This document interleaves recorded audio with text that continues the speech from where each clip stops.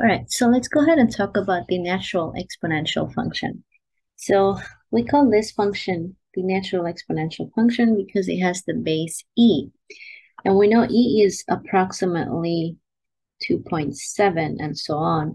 So because it has a base greater than 1, we know how to graph this function.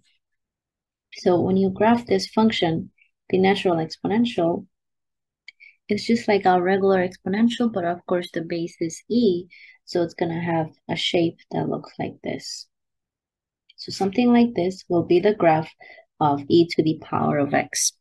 And this point right here, that's the y-intercept, that is 0, 1. This graph also has another property. It has asymptote. So this line right here, the x-axis, which I'm drawing it with dotted line, in a different color. This represents the horizontal asymptote of this function because as x goes to negative infinity, which is this direction right here, we just let x go to negative infinity, and the function e to the x is going to approach 0.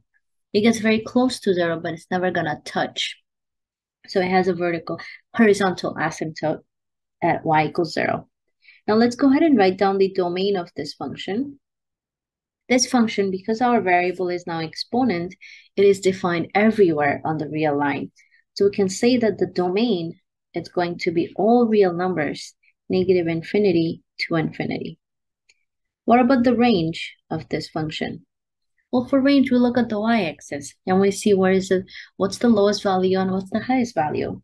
Now for the lowest value, well, it doesn't go beyond its horizontal asymptote. So it gets very close to it right here.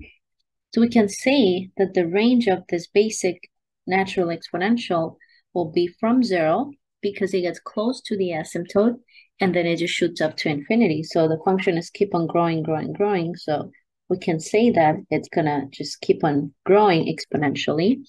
So the range is 0 to infinity. And we see there is a horizontal asymptote. So HA is for horizontal asymptote y equals 0. Make sure to write y equals 0, not just 0, because you have to make it clear, is it a vertical or a horizontal? This is a horizontal asymptote, so we write y equals 0. So these are 3 key information we know about this natural exponential function.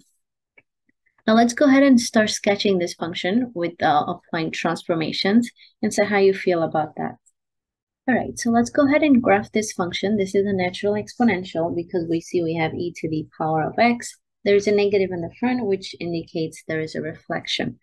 So let's go ahead and start with the basic function. Again, you don't want to make table of values because we don't like to do that. That's a very slow process. We like to use transformations of functions. So e to the x, like I mentioned earlier, it looks like this. So this is our graph for e to the x. And we know it has our horizontal asymptote right here at y equals 0. So all of this belongs with e to the x. And this point right here, that's the coordinate 1, 0, 1. Now let's do the reflection. So this negative indicates that we're going to reflect the graph of e to the x over the x-axis. So this is going to be a reflection over the x-axis. The reason it's a reflection over the x-axis because if I choose f of x to be e to the x, then I want to obtain negative times f of x. And f of x is e to the x, so it will be negative e to the x. That's a reflection over the x-axis. So if I reflected about this line right here, because that is the x-axis, my point 0, -1 will come right here, become 0, 1 becomes 0, -1. And then you just preserve the shape of the graph. So it's going to get closer to the x-axis and connect. So hopefully I can do this. So something like this. So not the best drawing, at least you got the idea. This point right here is 0, -1. By reflecting over the x-axis, you don't really change the asymptote because it's still there. Only the point, the y-intercept changed, and the range will change too because now the graph is facing downward. This is our final sketch for f of x equals negative e to the x. Now let's go ahead and write down the domain of this graph. So what will be the domain of this function? Well, the domain never changes, negative infinity to infinity. So it doesn't matter what x value I plug in, everything makes sense, nothing makes it undefined. And the range of this function, so that changed. Now, if you only look at the final sketch, so let's ignore that. That was the basic. So if you look at the range, the lowest value for the y will be as far as we go. So as low as we can go, that's what this indicates. And then it just keep on going, getting closer to the asymptote. So the range would be from negative infinity up to the asymptote. And the asymptote is still there, so we can say the horizontal asymptote is still y equals 0. Now we're going to go ahead and graph this function by using transformations. So we're, again, starting with e to the x, because that's the form of this function. And then we have a negative in front of x, we have -3. So we're going to take care of those as we continue. So let's start with the basic shape. So we know we're going to start with the natural exponential function, which is e to the x. So you start with that. So your graph of e to the x looks like this. So here's our graph for e to the x. Something like this. This is the point 0, 1. And the x-axis representing the asymptote y equals 0. And then we're going to obtain this guy right here, e to the negative x. So that negative x indicates a reflection. So now because your independent variable has a negative sign, it's a reflection over the y-axis. So this is going to be a reflection over the y-axis.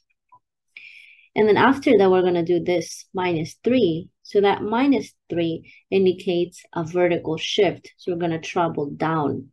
So we take e to the negative x and then go down 3 units. So we write down 3 units.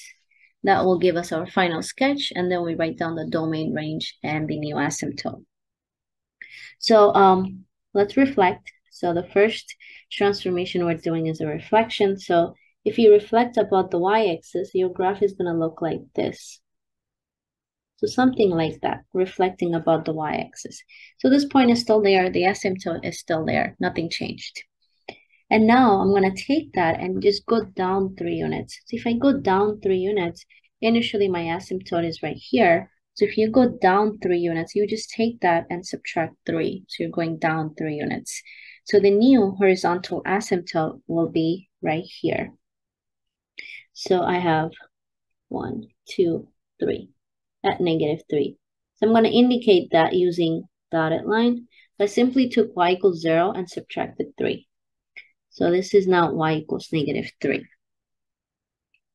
And the next thing I'm going to do is take my graph and shift it down. So one point you always want to pick from the graph is this one right here. Shift it down 3 units. So the y coordinate 1, you subtract 3 from it. So you do 1 minus 3. That's -2. So 1, 2, 3. That's right here. So the graph is going to be sitting right there. Now let's make the shape so that everything transfer over to the new graph. So we're coming from above like this, hitting that point and just getting closer to the asymptote. Something like that, roughly sketched.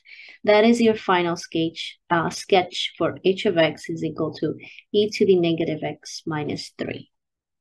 So now let's ignore everything else. So they're not part of our picture any longer. We don't need them. This is our final sketch.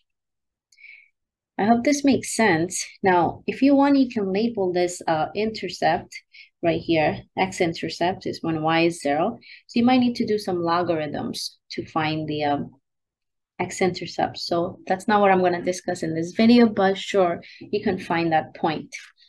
Let's go ahead and write down the last piece of information, which is the domain range and the asymptote.